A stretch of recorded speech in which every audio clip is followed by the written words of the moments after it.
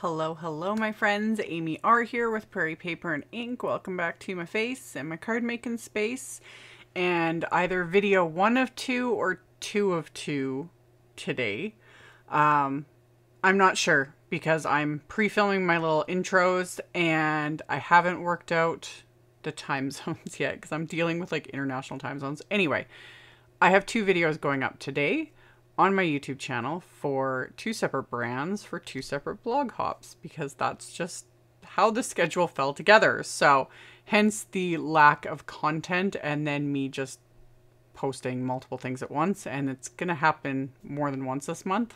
Just it's how the cookie crumbles. So this video is for the Syberia Designs blog hop for their October 2023 release. And yeah, they reached out to me and I said yes. I have been a fan of their products since they first started. It was a year ago? I'm not sure. They're a newer company. They're actually based in the UK, and then Simon Says Stamp started carrying their products not long into their new little journey, and I've just been kind of lurking and watching and liking what I was seeing.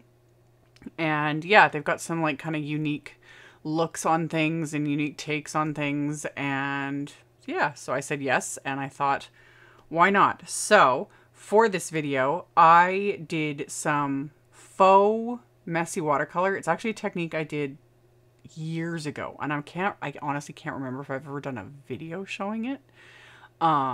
So basically it involves stamping solid images with water reactive inks onto watercolor paper and then spraying it with water, and the inks, because they're water reactive, move. And the one thing I'm going to mention, that's why I'm bringing it up now in the intro, is this is definitely one of those things where you need to experiment with what you've got and see what works, because specifically the watercolor paper of choice can change whether or not the inks will actually move, because I've tried it with different types of inks, different types of papers, and sometimes it just wouldn't work for me. And I was like, so that's why I haven't shown it in a really long time. But then I started thinking, and I was like, I probably just didn't have the right combo for me of, you know, inks to paper, whatever. So I will show what I used. I will link to what I used. But again, I highly recommend, if you want to try something similar, experiment with what you've got. Just take some little scrap pieces and press some inks onto it, spray it with water, see what happens. Because yeah, different papers do different things, different inks do different things, and it's always fun when you kind of figure out, you know, oh, this works with this, or this turns into this, or this reacts in this way. So all that to say, keep watching, and I'll show you guys how I made these cards. And then again, I will have links down below. I'll have a link to my blog post. That's where the actual blog hop is happening. I just did a video because that's generally what I do for pretty much everything I make. And yeah, I'm going to show you guys how I made these cards. So I'm using the Syberia Designs Watercolor Flowers stamp set. And the watercolor paper that is working for me for this is Strathmore's watercolor paper. And any sort of solid image, and specifically florals, because florals I find you have more leeway with this. But again, you could experiment with all sorts of things. But solid images are the way to go. This set has solid images and outlines, and I use both with this sort of a set because these are a little more like sort of abstract kind of florals. So I liked stamping the images and the outlines because it just kind of will keep things a little more contained, which makes more sense when I like spray everything with water. And then my inks of choice for today are just Simon Says Stamp Pawsitively saturated inks, and I will link in the playlist in the description the specific colors I used. But any of their Pawsitively saturated inks are very water reactive. Distress inks will work for this.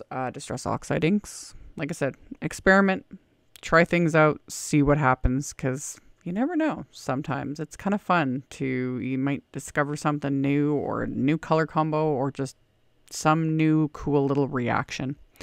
So I used acrylic blocks for all of this because it just gave me the freedom to move everything around, Plus, I was able to do multiples faster than it would take me to set, you know, the stamps up in one of my stamp platforms, you know, and if you have multiple stamp platforms, which I do as well, but that also takes up a lot of space to have multiple platforms going at once. So whatever floats your boat, you know. And the nice thing too about this is that nothing needs to be stamped perfectly.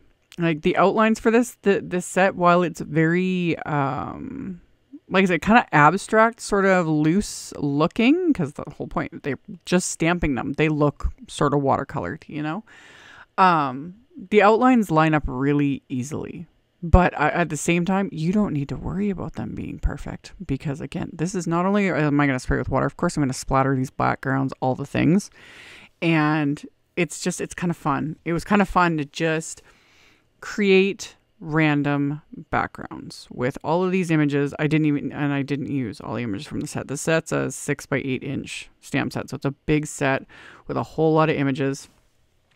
They are outlined on the packaging as well. Like there's little lines, you know, to show what goes with what. And basically it's still pretty simple because it's basically kind of like a solid image, an outline, and then a little, for the florals, a little like center that you can stamp in a different color. But all the centers I also stamped in black, and the black I was using a non-water reactive ink because I didn't want that going everywhere. So all of the solid colors are water reactive inks. The outline is not. It is, for this I actually used Simon's Rainbow Splash Black ink pad because it is a not water reactive ink. People have been asking me about the Rainbow Splash line. I still haven't had a chance to even get to it. I actually ordered this black ink pad myself because I wasn't sent it and I was just curious. It holds up. Doesn't smear with watering or anything like that so far. I haven't tested it out further than that. But VersaFine Clair Onyx Black would work great. Any, again, non-water reactive black ink will work. So I stamped all my backgrounds. Pretty much followed the same thing. Didn't worry about stamping them great. And then this is where the magic comes in. Is I laid out my flour sack cloth and then I sprayed it with water. And you can see the inks immediately start to move. So I also highly recommend, if you're doing, you know, larger panels like this, or you're just experimenting, having a heat tool at the ready to immediately start drying, because depending on how much water you add, you know, all the different factors, because it's going to just depend on different things. I've had some times where some inks, they moved so fast and so much that it just looked almost like nothing after I sprayed a bunch of water. And then other times it's like, oh, are these even water reactive? Like nothing's really happening. But those times I think it had more to do with the actual watercolor paper I was using. So it's just one of those techniques where it can be different for everyone, but it's also just fun. And if this isn't your forte, you could just stamp them onto just regular cardstock, you know, and just add some splatter, because the images themselves, that's kind of the point, is they look like watercolor. I just took it even further and was like, let's make it messy. So I used my heat tool to just dry things faster, because you could see the color was starting to like run off the edges, pooling up, that sort of a thing. So the heat tool just helps to dry it faster so I don't lose all of that color. And they look like a hot mess, and I'm fine with it. That's exactly what I was going for. I wanted it to just be loose, and even though the color ran and moved, most of it was still sort of concentrated where I stamped it, because, you know, it had more time to soak into the watercolor paper while I was doing all these different backgrounds. And then, of course, splatter, because there's never a wrong time for splatter, and you guys know I love it. So I started with my splat box. I put the backgrounds in there, and I used my Gonzai Tombi gold watercolor with my fan brush. Splattered that gold all over these backgrounds, and then I also went and added black splatter, because it just is I like it. So for the black, I used black soot distress paint, put that on one of my little palettes, same fan brush, splatter that on the backgrounds. And with distress paints, always immediately wash the brush off. I wiped off my palette, and especially the black soot, because it's so highly pigmented. Because it will stain everything. It will dry permanently in brushes and ruin them. So wash them immediately. So that's what I did. I set everything aside to dry. And then I die cut scraps of Simon Says Stamps doll pink cardstock with the Alex Syberia You Are Loved wafer die. And I'm adhering a couple layers together with just craft tacky glue. And all of this I did multiples of. I'm only showing like one for the camera because it's just repetitive. So things like this, especially when I'm doing like multiples and doing things that are a little bit repetitive, I've usually got, you know, a show going on, Netflix going, or an audiobook, music, something like that, you know, and I just kind of zone out and do just the repetitive things over and over again. So I used the doll pink cardstock to build the dimension, and then I topped it with a die cut of matte gold cardstock. And that just gives it that little extra something with the pink peeking out on the sides versus just stacking on white cardstock, which is what I do most of the time. So I set all those die cuts aside. And then for a little companion sentiment, I'm using the self-care sentiments. There's a stamp set with all these different self-care sentiments. And there is a coordinating wafer die set as well that will die cut out all the sentiments. Oh, and there's also coordinating wafer dies for the watercolor flowers. I was going to use them, but ended up going with that messy watercolor loose background look instead. But you can stamp the florals, stamp the outline, and then die cut them. And then can like build bouquets and all that sort of fun thing. Just thought I would mention that. But the sentiments I stamped onto more scraps of that same doll pink cardstock. I used my anti-static powder tool. I stamped the sentiments with clear embossing ink, heat embossed them with detailed gold embossing powder, and then die cut them with the coordinating wafer die.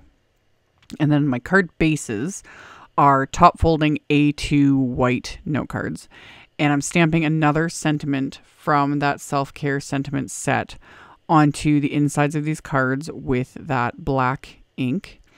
And then I took the little floral image that I used on the backgrounds, and I just stamped that with the purple ink. And for that one, that was violet, positively saturated ink. So I stamped that onto the insides of the cards as well, just to bring in a little bit of that color. And then I'm also going to stamp the little outline for these little florals too, just to tie it all together. And again, it was really easy. Like when I was looking at the stamp set at first, I was like, you know, because they look very loose, very abstract. But once I actually started stamping with them, I was like, oh, these line up unbelievably easy. Because I was also concerned. I was like, oh, I'm like, it's going to be hard to stamp these and get the outline right, and then, you know, fit them within the parameters of the die cuts. And then when I actually did these backgrounds, I was like, oh, everything actually lines up really, really easily. So die cutting them would have been no problem if I just stamped them on regular cardstock. So yeah, I overthink things. Welcome to my brain. Anyway, after I did the insides of the cards, I trimmed down the backgrounds I created to A2 size, so 4 1/4 by 5 1/2. And then I pulled out my sewing machine again, because I've been telling you guys, you know, now that I'm kind of back into sewing on my cards, even though it's pretty much so far like kind of the same thing. I haven't branched out much at all yet, but I'm just getting back into that groove.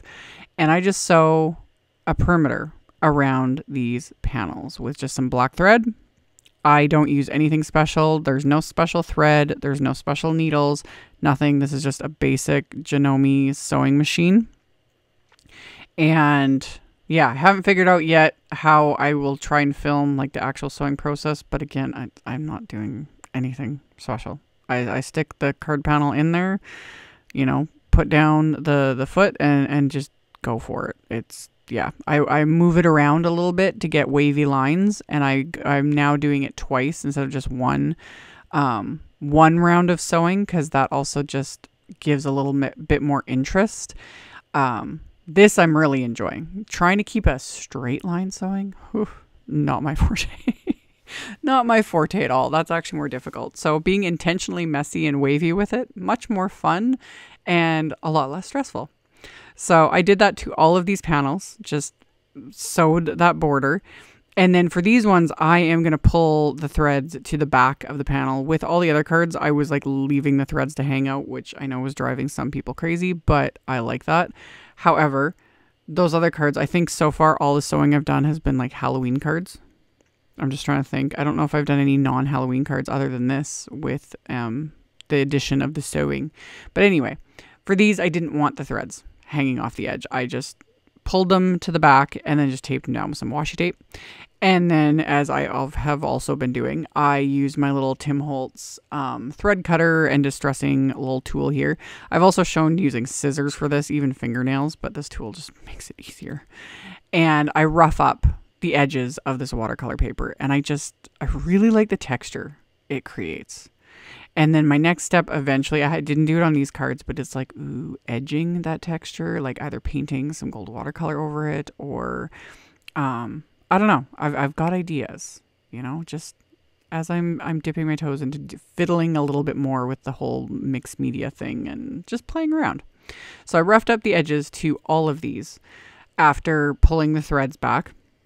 And that also helps because then the threads don't just get in my way. And once I was done that, I'm going to adhere these panels to the card bases, and I use craft tacky glue to do that. So back that with some craft tacky glue, get that onto the card base, and then repeat that for all the other cards. And then once the backgrounds are adhered, I'm now going to adhere the die cut sentiments. Again, just added some craft tacky glue to the back of these. The You Are Loved die cut ends up cutting it into 2 pieces. So you could do either or.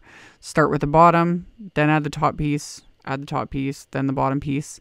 I like the way that this is kind of laid out and a little bit